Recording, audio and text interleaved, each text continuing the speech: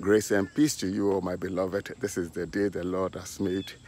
This is Pastor Pimpon here. Let us rejoice and be glad in this day. Today is the 14th day of the 8th month of the year 2021.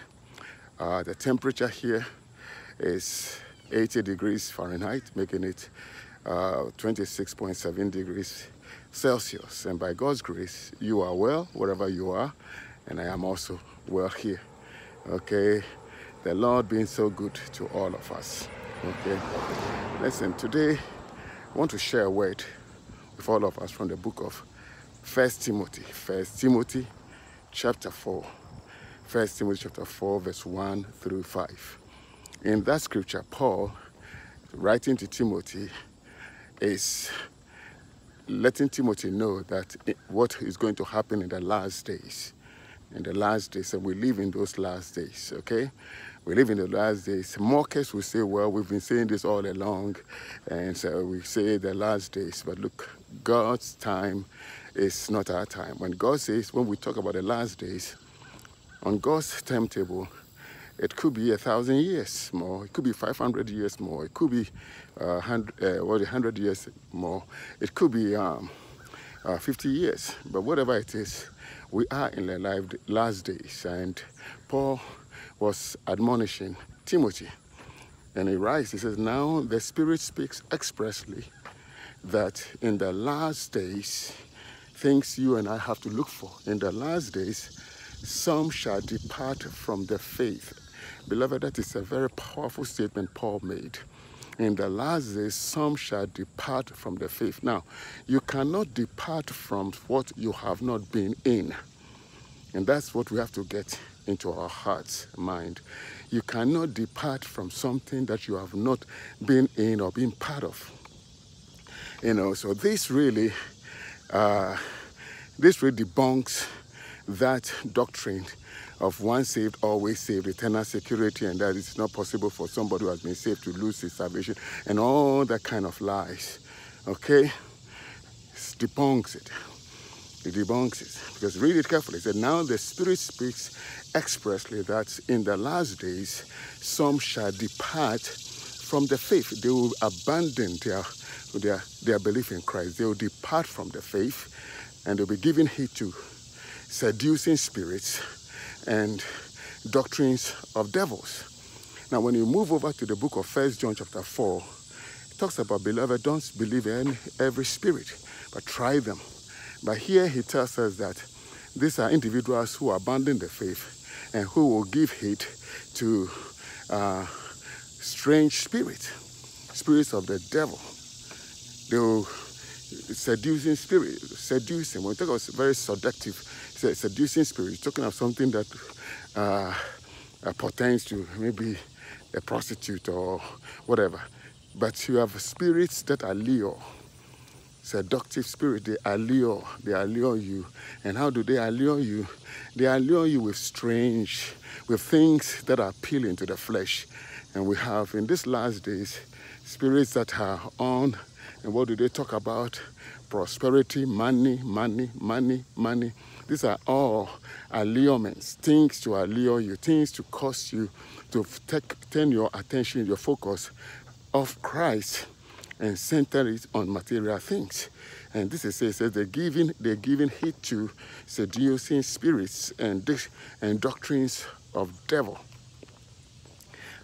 Doctrines of devil. Speaking lies in hypocrisy, having their conscience seared with hot iron. Beloved, having their conscience seared. Now, when you talk about searing, you have to use a hot iron.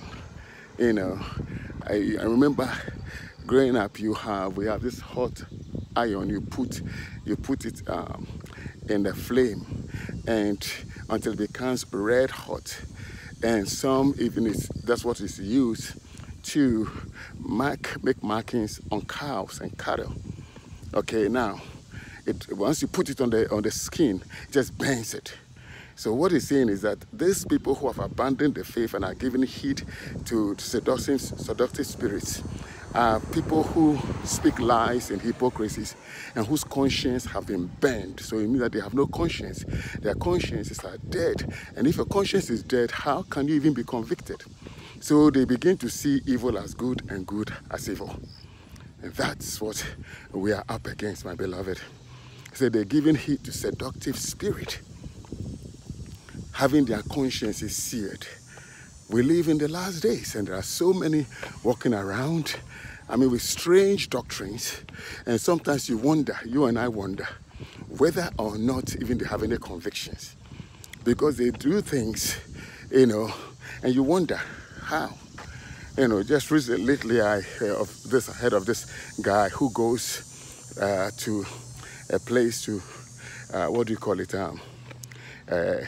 present something like a business plan or whatever it is, and ended up getting so much money from the people who claiming, this guy said they should invest in a business that he started. So they put money in it and ended up losing all the money. And what was the reason? He said, well, COVID-19. See, we are living in dangerous times. Dangerous times. And I'm speaking, Paul writes to Timothy for him to admonish, to instruct the believers. He says, some have departed from the faith. How many people parading the pulpits? How many people on the television set? How many people in the radio? How many people on internet and the rest who keep on, who you and I think are preaching the gospel? How many of those haven't walked away from the faith, having abandoned the faith and given heed to seducing spirits, whose belly has become their God, and who mind earthly things, as Paul writes in the book of Philippians chapter 3, verse 18. He said, these people speak lies in hypocrisy, lying messages in hypocrisy, and they do it with glee because their conscience is seared, because they have a dead conscience. They have no convictions. They don't have any remorse for what they do. They don't even feel sorry. When they are extorting money from elderly folks by using sledge and all those things, they have no sense of remorse or sense of sorriness. No, because their conscience is dead. It is seared. That's what the Word of God is saying. Now, if you move over to the book of Romans, chapter 1, Paul describes, he says, people with God has given them to a reprobate mind. A reprobate mind. A reprobate mind is a mind that is unprincipled. Again, having no principle, just doing anything. And that's where he lists all the kinds of sins: adultery, fornication, homosexuality, lesbianism, all those things. He said God gave them up to reprobate mind. So you take a reprobate mind and also a seared conscience, we have a problem. Serious problem, my beloved. That is why you and I have to hold fast to Christ and make sure we feed on the Word of God. Don't become like a little child who needs the food to be mashed and put into your mouth. No, feed on the Word of God. Otherwise, you end up being misled by these individuals who are walking around with a seared conscience. He said, they are forbidding many to marry. That's what they do. Speaking lies in hypocrisy, having their conscience seared with hot irons, forbidding to marry, and commanding to abstain from meats which God have created to be received with thanksgiving. Oh my, don't we hear it today? Don't eat this, don't eat that, okay? Don't eat meat, eat just vegetables, don't do this, don't do that, all these things. And he said, meat that God has made, if it is received with thanksgiving of them which believe and know the truth. Please read the Word of God. my beloved. So for every creature that God has created is good, and nothing to be refused if it is received with thanksgiving. For it is sanctified by the word of God and prayer. But these individuals who have walked away from the faith, that's what the Bible says, walked away from them, they have moved away from the faith. They once belonged in the faith. They once belonged to Christ. They once professed to be Christians. And in truth, indeed, they were Christians. But they have moved away from the faith. Something happened and they have abandoned the faith. And having abandoned the faith because of the love that they have for this world, Paul writes about Demas. He says, Demas has left me. Demas, in the book of Timothy, he said, Demas has left me. Because of the love of this world, he left me. People abandon the faith for the love of the material things of this world. And there are so many today who have abandoned the faith.